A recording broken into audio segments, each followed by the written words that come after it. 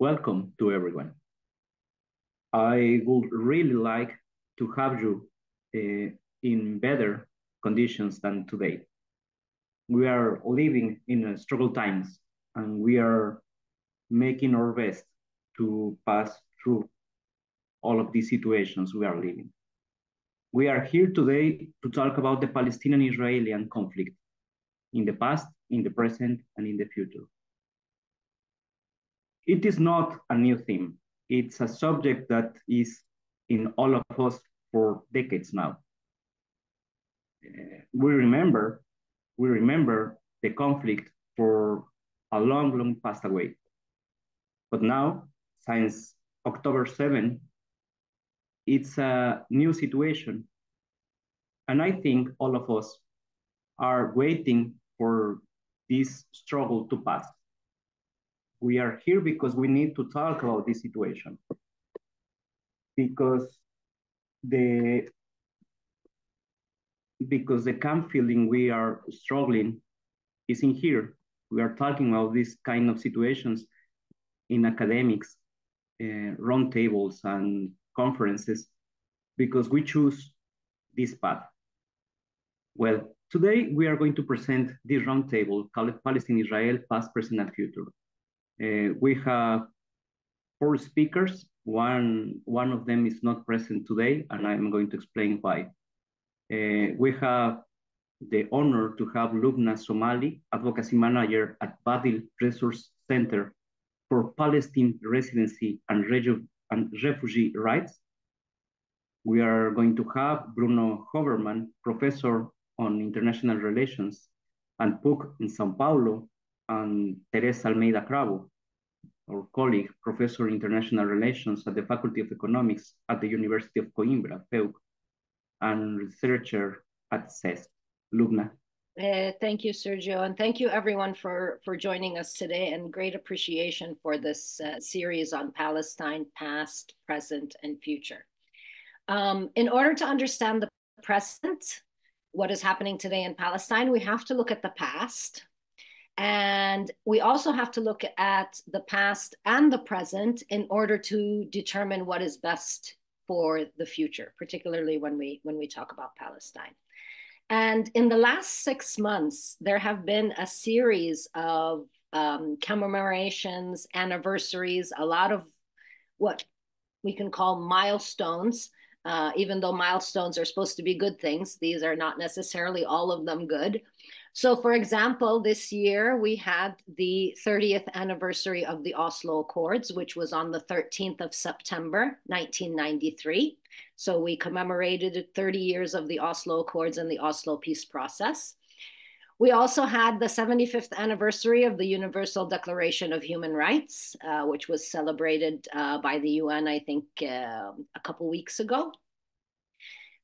Interestingly enough, also, 75 years of UN Resolution 194, which was on December 11th, 1948. If you're unfamiliar with UN Resolution 194, it is the one of 5 resolutions that the UN has adopted and continues to adopt every year. This particular resolution speaks specifically to the right of return of Palestinian refugees and internally displaced persons. We are also commemorating 75 years of ongoing Nakba, or in other words, we are commemorating 75 years of ongoing displacement and transfer of the Palestinian people and their denial of return. And also, recently, we commemorated the International Day of Solidarity with the Palestinian people, which is on 29th of November. And did you know that the 29th of November is also the day that the United Nations adopted UN Resolution 181, which is also known as the Partition Resolution. So it's very ironic, to say the least, that the International Day of Solidarity for the Palestinian people is the same day that the UN adopted the resolution on partition. And I think that if history has taught us anything, is that partition is never the answer. It's never the answer.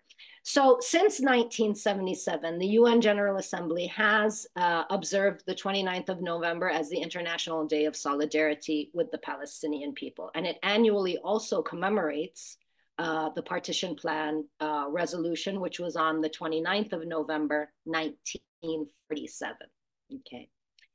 Essentially, the Partition Plan serves as a form of legitimizing the Israeli colonial project imposed by colonial states at the expense of the Palestinian people, and of course, at the expense of our rights.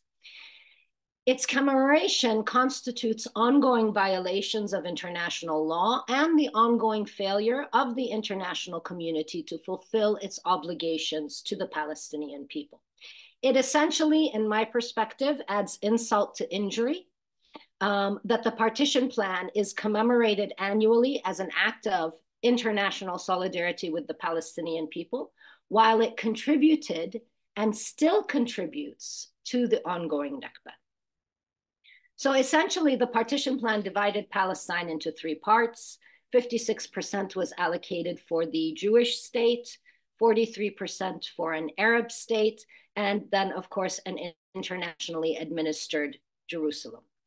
The Partition Plan designated over half of Palestine to less than one third of the population who were Jews and Zionist colonizers. Of course, the Partition Plan was done absent consultation with the Palestinian people. This plan was designed by colonial states. It was rejected by the Arab states.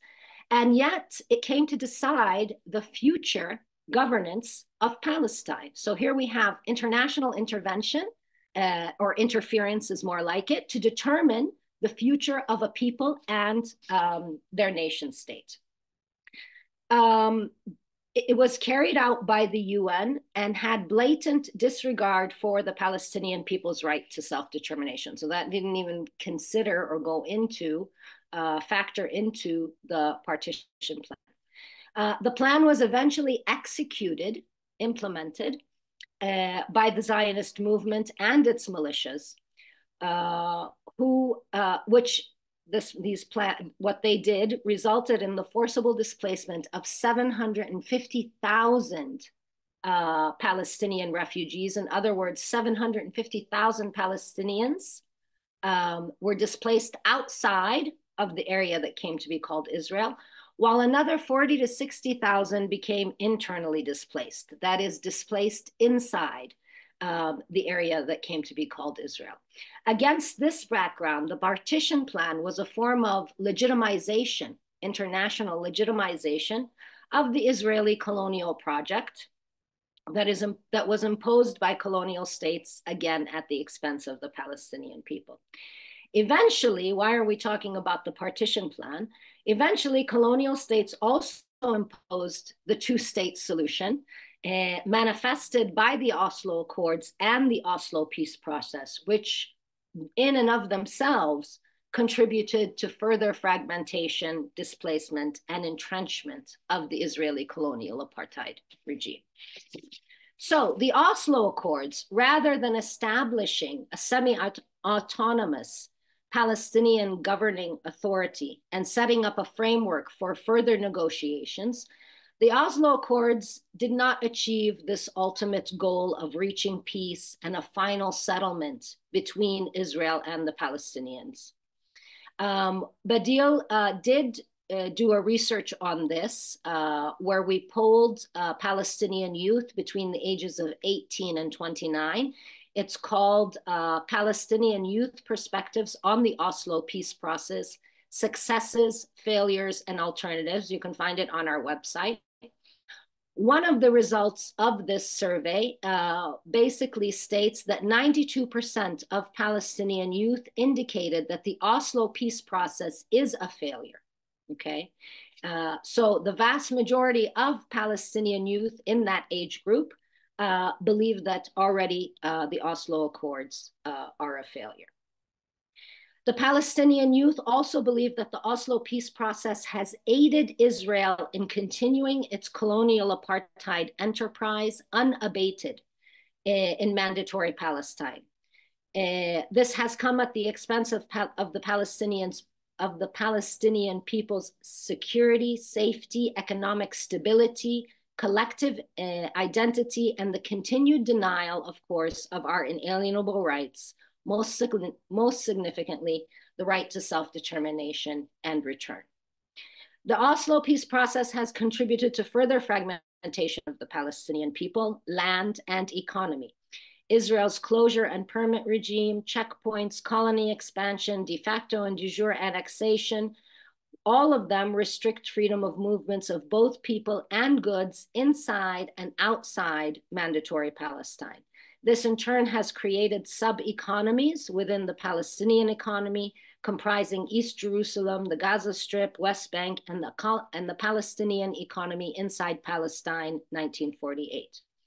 So the Oslo peace process essentially ensured that it functions as yet another channel to entrench the Israeli colonial apartheid enterprise, as Palestinian youth strongly asserted that the Oslo peace process has failed.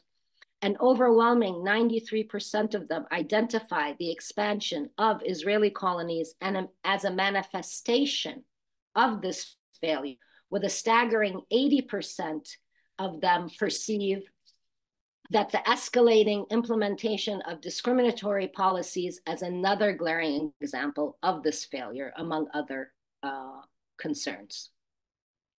Accordingly, it is evident that the Oslo peace process goal as a whole was not peace, or a very skewed, let's say, understanding of what peace should be. Rather, it was keeping the process on life support for as long as possible and to resuscitate it whenever needed. Through this, Israel was able and continues to be able to manipulate that which is internationally unlawful into a de facto reality, which subsequently defers Palestinian rights of self-determination and return to the realm of fantasy. In effect, Israel utilizes the Oslo peace process as a mechanism to further entrench its system of domination over the Palestinian people by, one, offloading its responsibilities as the occupying power while expanding its colonial apartheid regime over the Palestinian people, forging an illusion of peacemaking to neutralize the international community's concerns, such as the notion that any clashes between Palestinians and Israelis are perceived as temporary distractions and detractions, while perpetuating and exacerbating illegal facts on the ground, including the construction of colonies, colonizer-only roads, the apartheid wall, and so on and so on. The list goes on and on. So 3 decades have elapsed since the start of the Oslo peace process. The ongoing Israeli impunity, reinforced by the lack of accountability and international sanctions against Israel's blatant crimes and violations, have continued to facilitate the undermining of Palestinians' individual and collective rights, especially rights to self-determination and return. This not only underscores the failure of the Oslo peace process, but continues to entrench Israel's colonial apartheid regime as an ongoing status quo. So this has become the norm now, 30 years. BADIL believes that reaching a just solution for the Israeli colonial apartheid regime requires enforcing a human rights-based decolonization approach, supported by serious measures taken by the international community, third state parties, civil society, and solidarity movements in order to ensure the full realization of our inalienable rights, namely, of course, our right of self-determination and return. So going back to solidarity and what what we as Palestinians expect true international solidarity to look like. International solidarity with the Palestinian people should be implemented in a way that they or we ourselves define as necessary. And it must serve the fulfillment of our inalienable rights to self-determination and return. So true solidarity requires taking direct actions to end the Israeli colonial apartheid regime and the systematic and widespread international crimes it commits against the Palestinian people. It starts, of course, with holding Israel accountable through sanctions in order to dismantle this colonial apartheid regime, and of course, taking further measures, practical measures, to decolonize Palestine. Genuine solidarity with the Palestinian people means recognizing their struggle for liberation by all available means and supporting that struggle. So, in the midst of the Israeli genocidal war on Gaza, solidarity with the Palestinian people, of course, is even more vital and must reiterate and amplify the Palestinian people's short-term demands of enforcing a comprehensive and permanent ceasefire, which includes the withdrawal of Israeli forces from the Gaza Strip, providing unrestricted and unconditional humanitarian aid, preventing additional displacement and ensuring international protection for Palestinians, and of course, ending the 16-year blockade on the Gaza Strip. Measures to bring about these demands and put them into practice are of the utmost urgency and constitute the bare minimum, the absolute bare minimum required by international law. True solidarity also means supporting the struggle for Palestinian liberation and challenging the demonization of acts of solidarity with the Palestinian people. I'm sure that you have been seeing how certain states have been suppressing international solidarity movements and actions by arresting people, by accusing them of being allegedly anti-Semitic, that any true act of solidarity with Palestinians is anti-Semitic. There is legislation being passed by various countries as we speak, banning of the Palestinian flag, banning of the Palestinian keffiyeh, all sorts of things that are happening.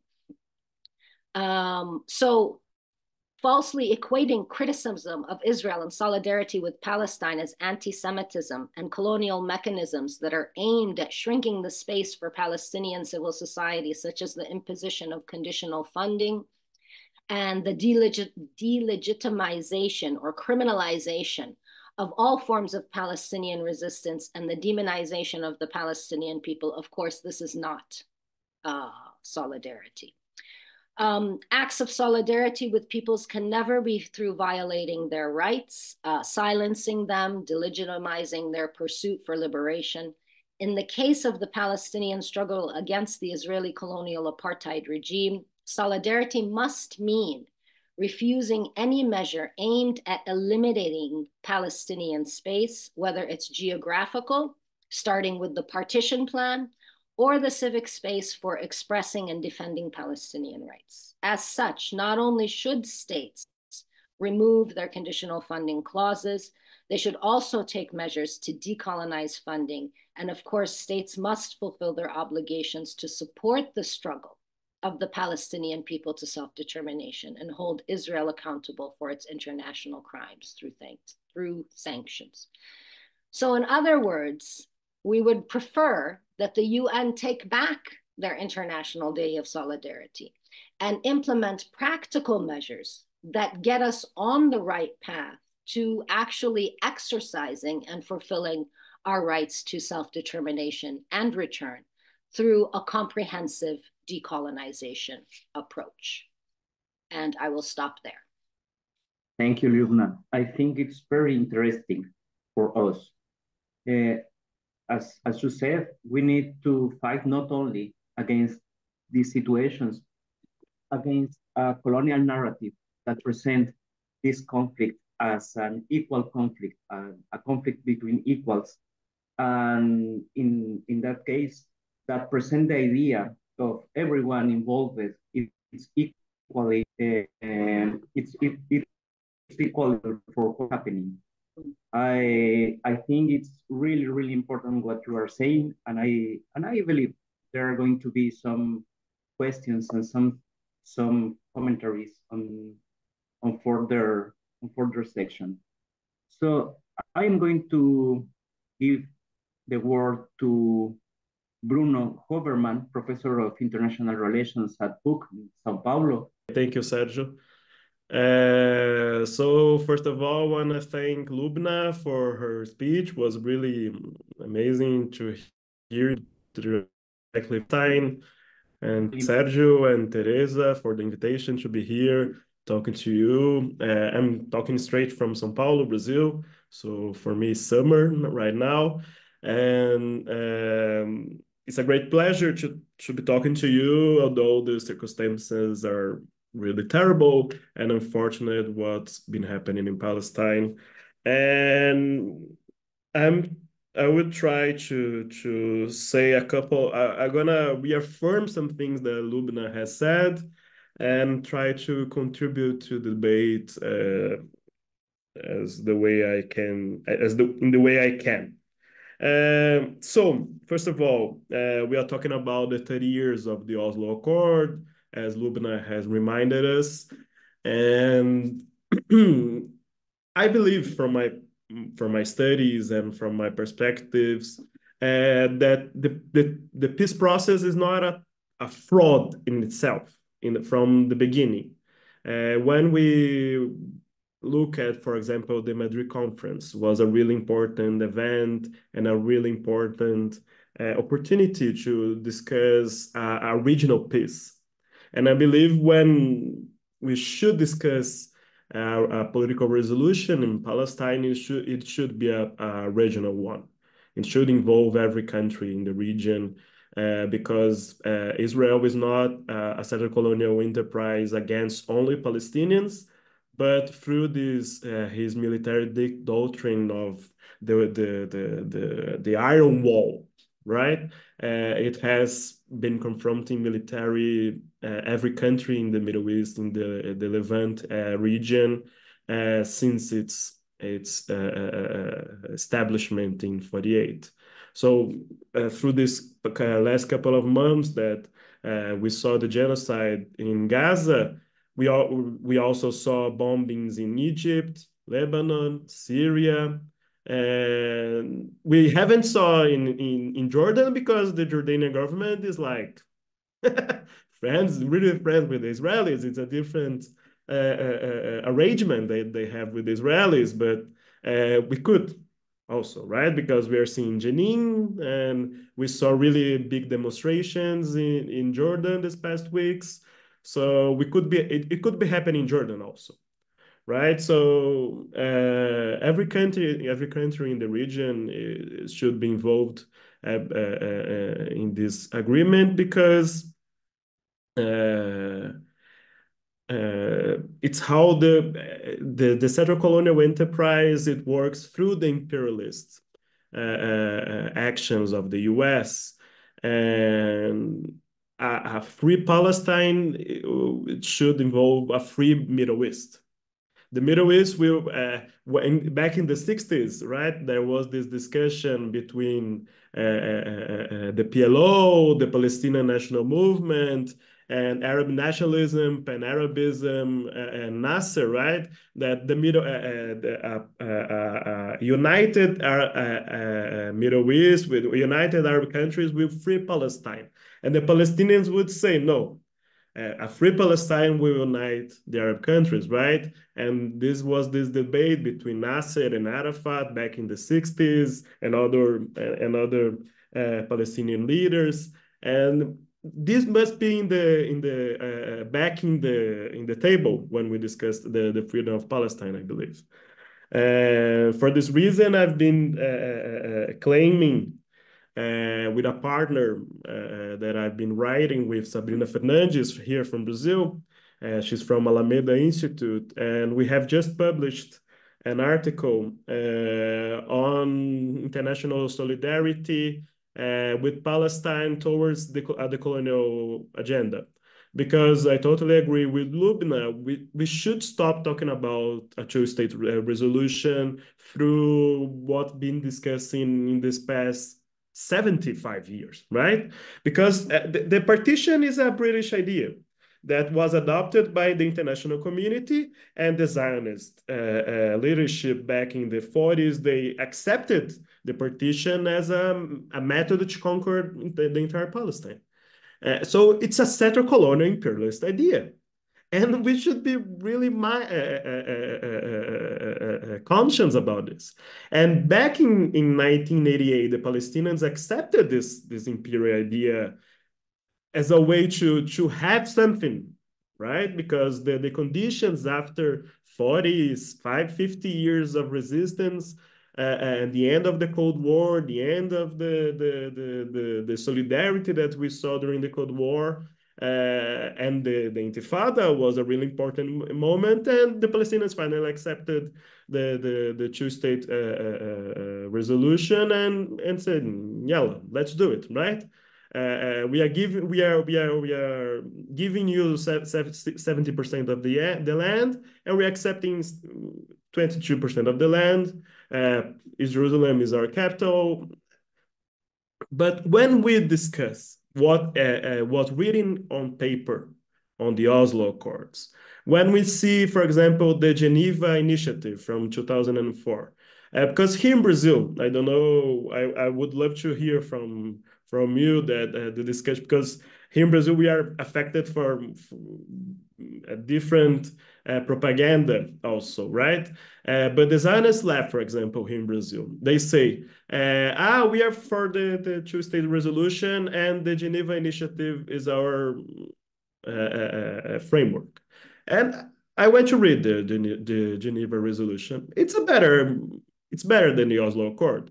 You discuss the return of the refugees, Jerusalem as a capital, maybe it's on the table. You settle on the frontiers, and you exchange. There's land exchange, right? And this is a problem, but okay, you can accept it. But then I went to read further, and the Geneva Initiative says the building of a Palestinian state, but then they say no military. It would be established a multilateral force from the so-called quartet that back on the 2010s would be the UN, the EU, US, and Russia, right? We could say, a new quartet nowadays. Okay. But what we are discussing here is a substitution of the occupation force. Because what we are saying here, the most leftist part of the Zionist movement is saying no sovereignty for the Palestinians in the framework that we accept as the best. And this is what Yitzhak Rabin said in 1995 when he went to the Knesset after the second Oslo Accords and said the Palestinian entity, he said this, would be less than a state. And the representative of the Netanyahu's government said to this British guy that interviewed everyone, interviewed Bassem from the Egyptian comedian the other day, and he interviewed this Israeli representative, and he said, Yitzhak Rabin never committed to a real sovereign Palestinian state. He said this. So a representative of the Israeli far right who killed Yitzhak Rabin, saying Yitzhak Rabin never committed to a full Palestinian sovereign state. So the entire Israeli establishment is not committed to a full sovereignty on West Bank and Gaza. So we cannot discuss a two-state resolution because the Israeli entity is a settler colonial entity based on the continuous expropriation and disfranchisement and expulsion and death and confinement. And it's built on the negation of Palestinian self-determination on their own land. is built on the separation of the Palestinian people and the Palestinian land. It's impossible to discuss a two-state solution while Israel is the settler-colonial ethno-national state that it is today.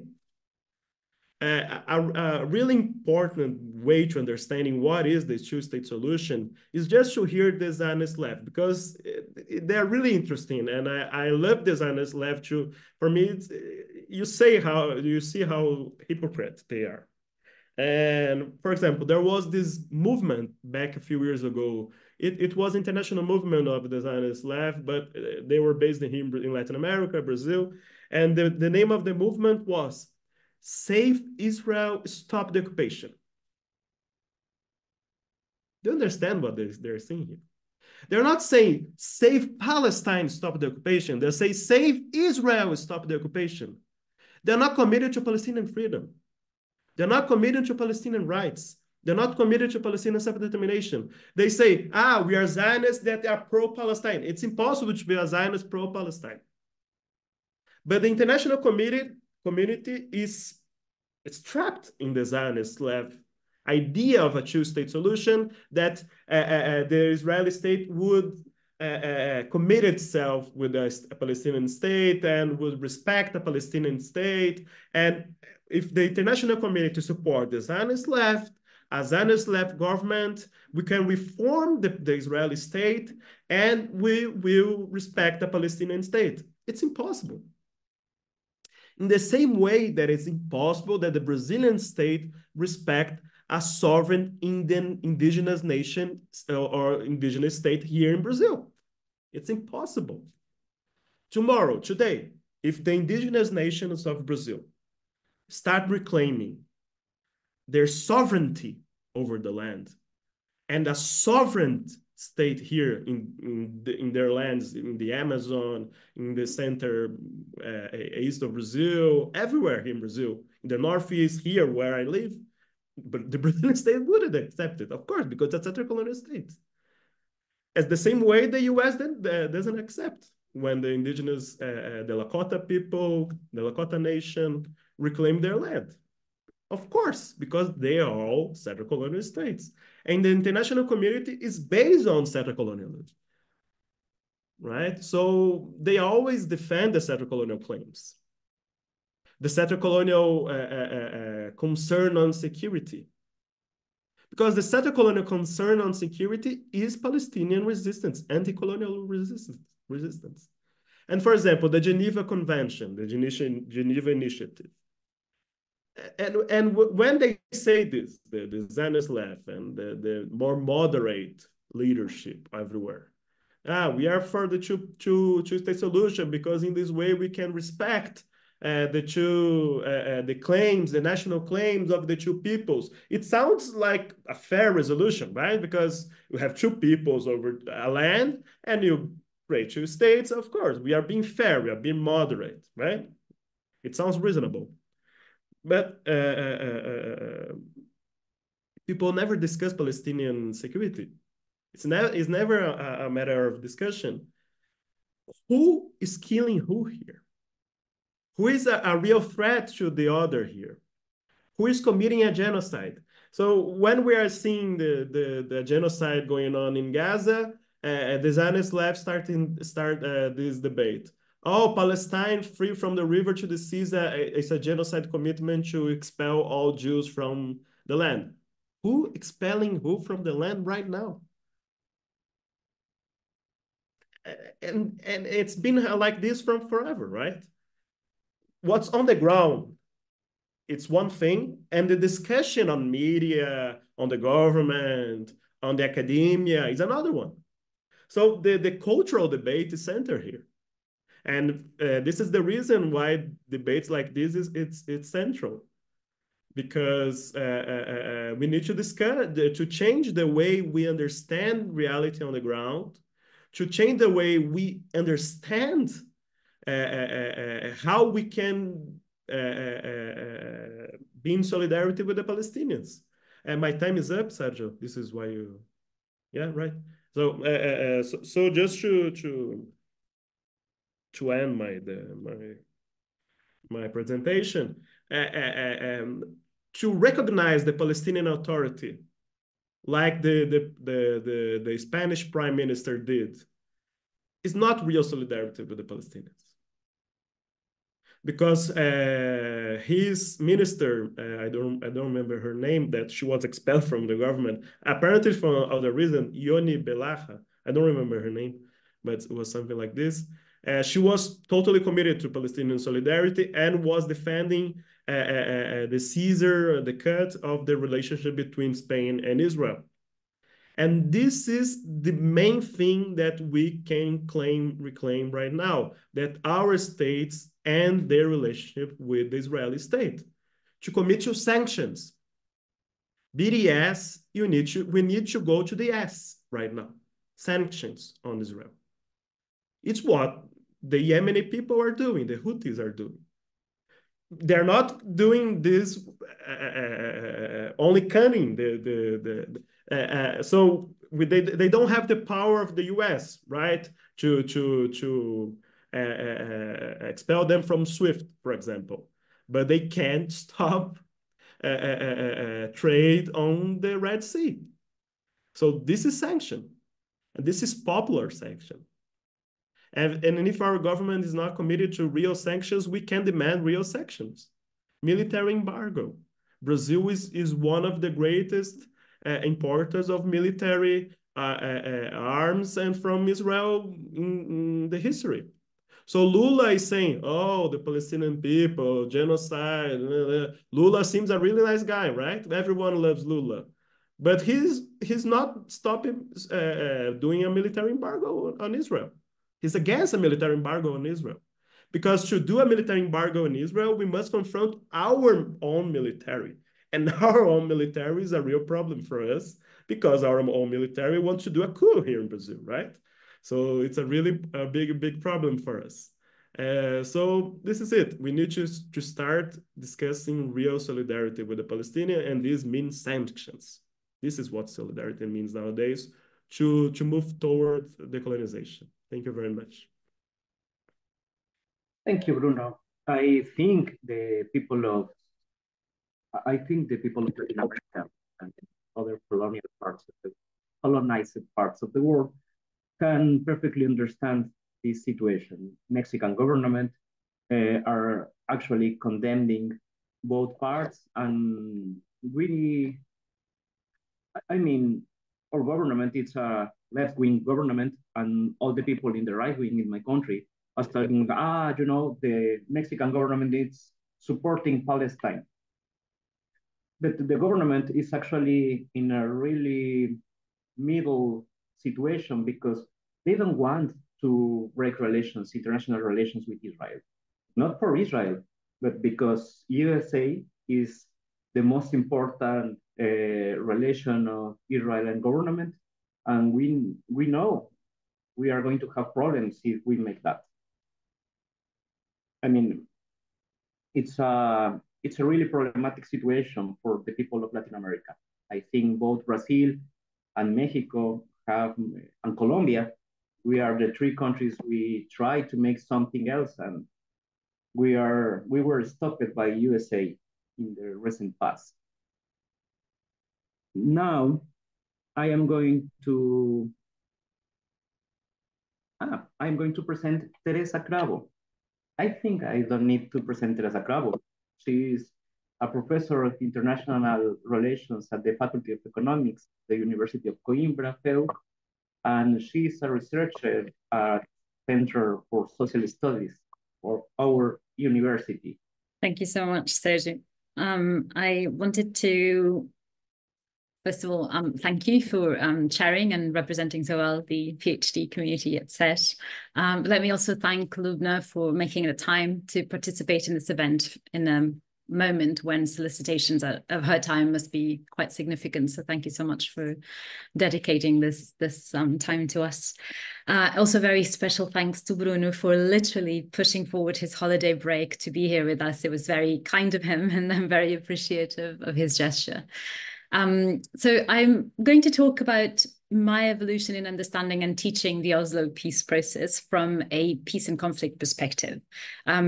And so I want to discuss with you not just how the Oslo Accords were initially framed and how its representation sort of evolved within the field that I consider myself a part of, but also how my own position changed from my initial perceptions of the process.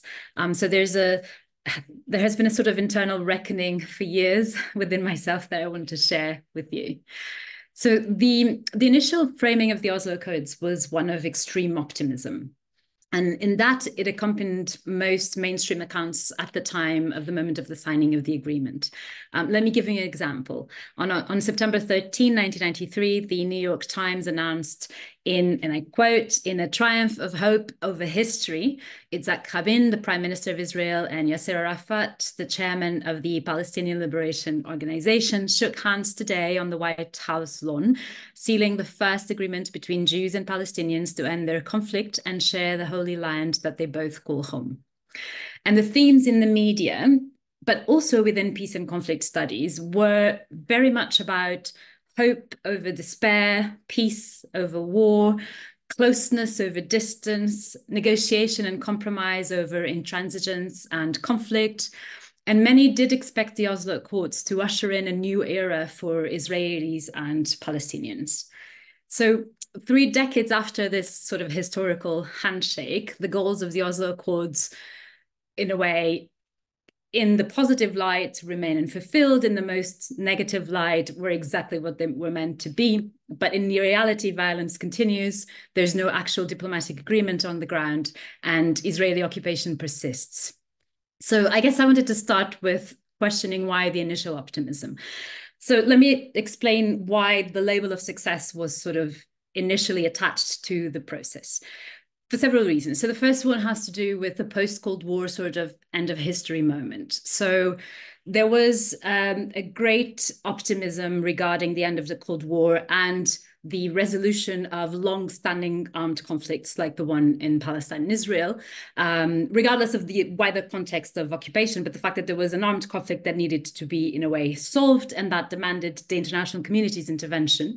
And there was a great optimism in this, in what was, in fact, an era of global interventionism, and Palestine and Israel were pretty much part of that process. So the idea was that there was an environment, an international environment that was permeable to sort of finally finding a solution to the Palestinian and Israeli conflict.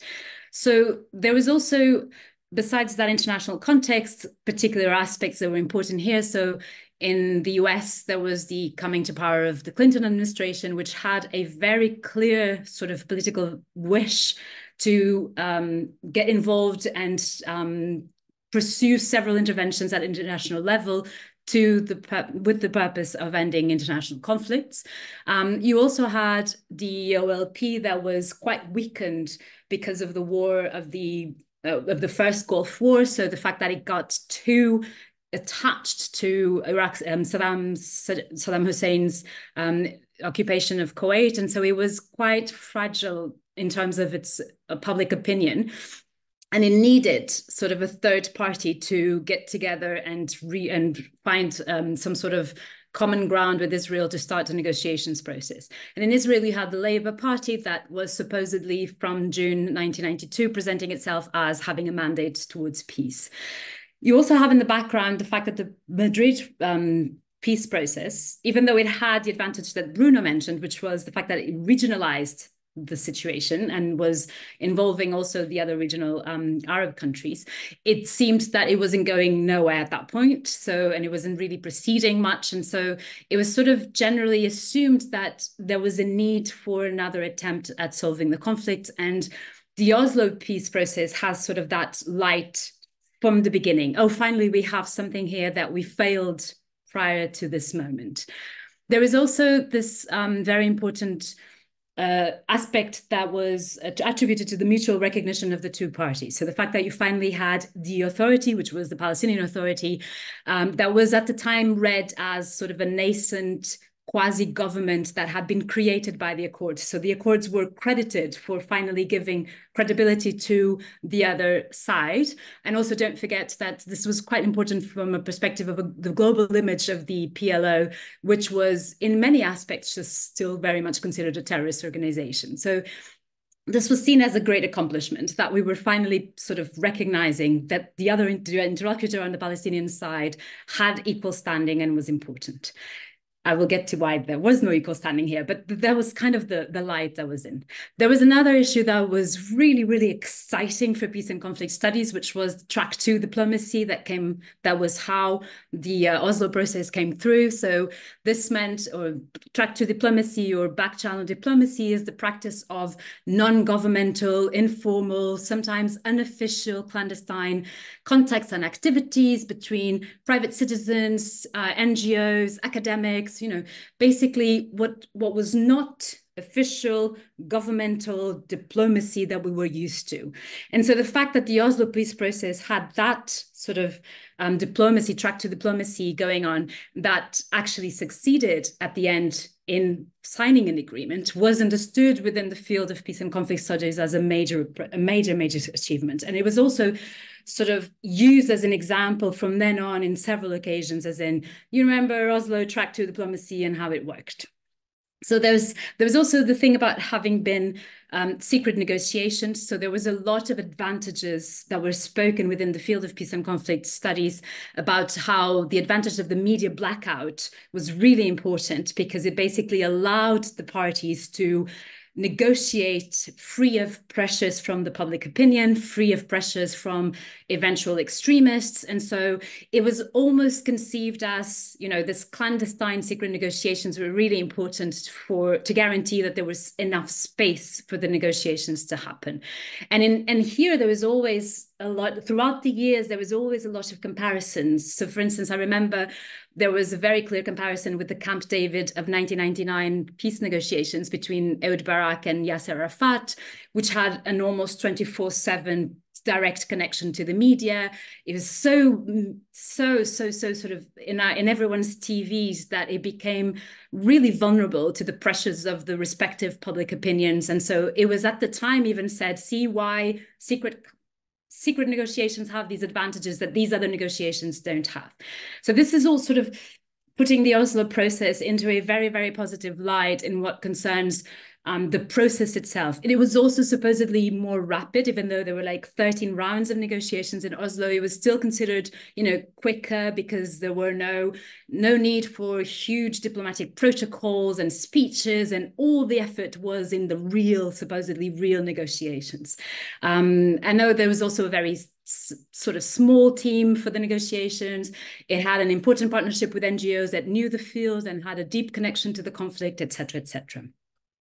The contents also seemed sensible. So the idea of Oslo, which was part 1, part 2, etc., was we do first the basic, which is the mutual recognition. We build trust, and then we move on to the harder issues, borders, refugees, Jerusalem, afterwards. And this was presented in a very much, we can't just put the two discussing Jerusalem. That's going to block everything. It's not going to happen. So let's just do, the Oslo process has a rationale that seems sensible. So this is sort of the first idea I wanted to give you, which is the Oslo process or the appreciation of the Oslo process from an international perspective, and even from a peace and conflict perspective, was mostly in terms of the mainstream sort of shown in a very, very positive light. Now, this doesn't mean that there wasn't a critical literature within peace and conflict that looked at the Oslo process and saw immediately a lot of problems, but that wasn't the sort of the major representation of the process. So here are some of the problems that were already considered at the time, and that what has happened is that they've gained weight, I think, in the way the Oslo process has been evaluated for the last 3 decades. One of them is that the Oslo process actually assigned a really, really huge role to the international community, and the international community completely failed to fulfill that role in the manner that it was supposed to. And very especially, it assigned a considerable role to the United States. So the Israelis and the Palestinians negotiated the Accords in this era where there was increased international involvement. But the Accords themselves, they were actually predicated on the availability of international resources and international experts and international support. So there was basically everything needed to work in a particular manner in which the international community was completely vested in maintaining sort of the promises and the concessions that were made from one part to the other.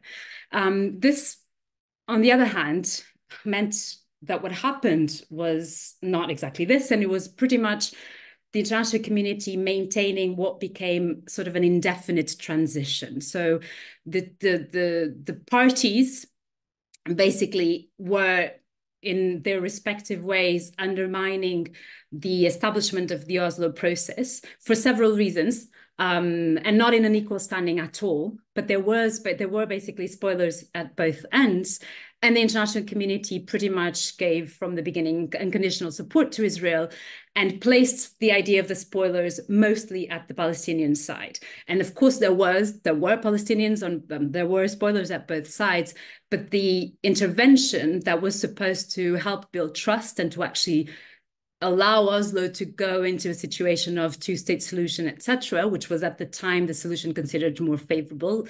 At this point, is from most sort of critical studies is not, but at the time was considered the most favorable situation. It largely depended on the support from the international community, and the international community sort of created the situation in which the spoilers were all on the sort of Palestinian side, and the Israeli were pretty much allowed to not only not fulfill the promises in Oslo, but actually to take advantage of the Oslo process to continue this sort of indefinite transition, which meant further and further occupation of the territory of Israel, of Palestine, pardon.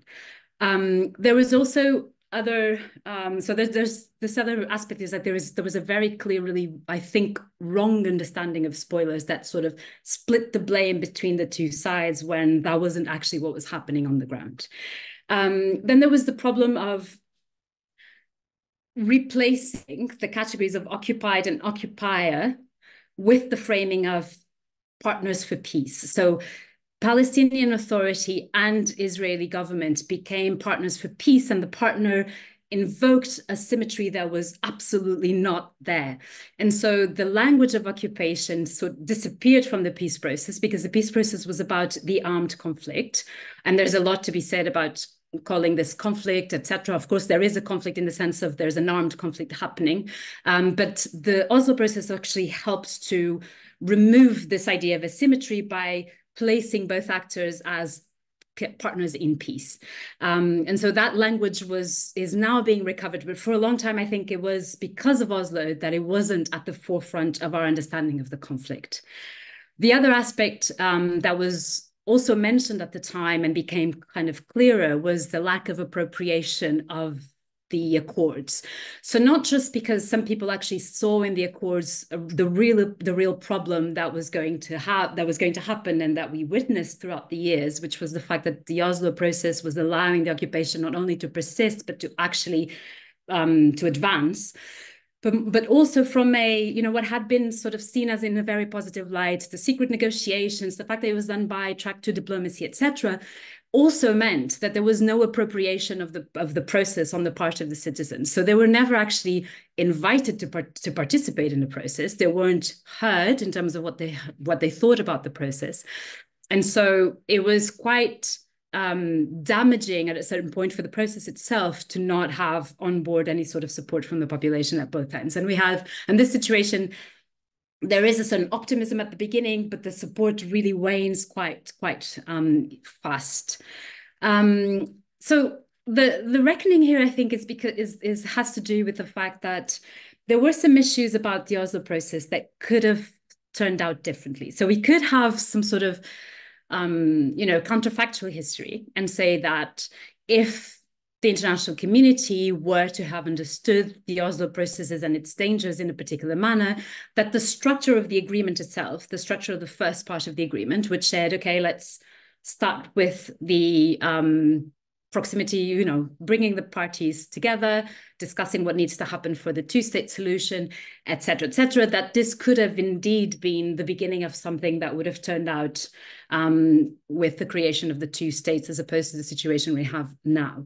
So I don't think this is in conclusion. So I don't think the issue in itself is the empty sort of apparatus of Oslo, is the perception and the understanding that the Oslo process sort of put to the fore that was incredibly misleading in terms of what is happening on the ground, and also created a situation in which Israel was allowed to undermine the process as much as it wanted, whilst the blame kept being on the side of the Palestinian actors and using the Palestinian actors as basically a scapegoat for the fact that the Oslo process wasn't working. So I think there was a framing here of whichever sort of peace agreement that could have been negotiated, that was the problem from the beginning. So it's not the structure itself that is the problem, in my opinion. There are issues in the Oslo agreements that had to be there in any agreement, even if it didn't appear the same way as Oslo did, because there were issues that needed to be sorted, that needed to be negotiated. So it's not so much that aspect of the Oslo Accord. I think it's the whole understanding of the situation that is reflected on the Oslo Accord, and then that places the international community in a particular position of allowing one of the parties to completely instrumentalize the process to its advantage and to the advantage of its political purpose, which was ultimately the political purpose of maintaining and furthering the occupation. So I'll leave it at there because Sergio has already raised his hand. Thank you so much.